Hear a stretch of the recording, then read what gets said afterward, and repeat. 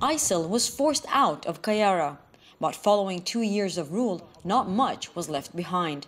The town seems almost deserted, with destroyed buildings, burnt cars, crumbling satellite dishes on the streets. However, the most disturbing sight, a killed ISIL fighter's skull on a stick in the middle of the road. As Iraqi forces clear the area, they find plenty of ammunition as well.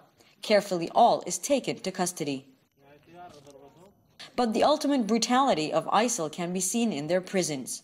These red doors open to ISIL prison cells that have no windows. It's not possible for an adult to stand up straight, let alone walk within the cell.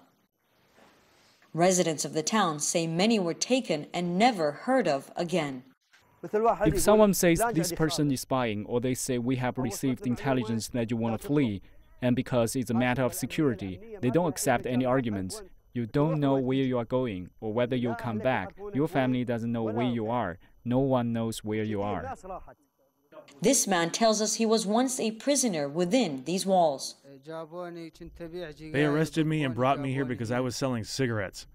I was lashed 50 times with a stick as punishment.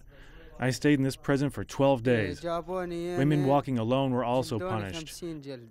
Those who lived under ISIL rule have many stories to tell of street executions, beatings, and rape, all known to be methods used by ISIL.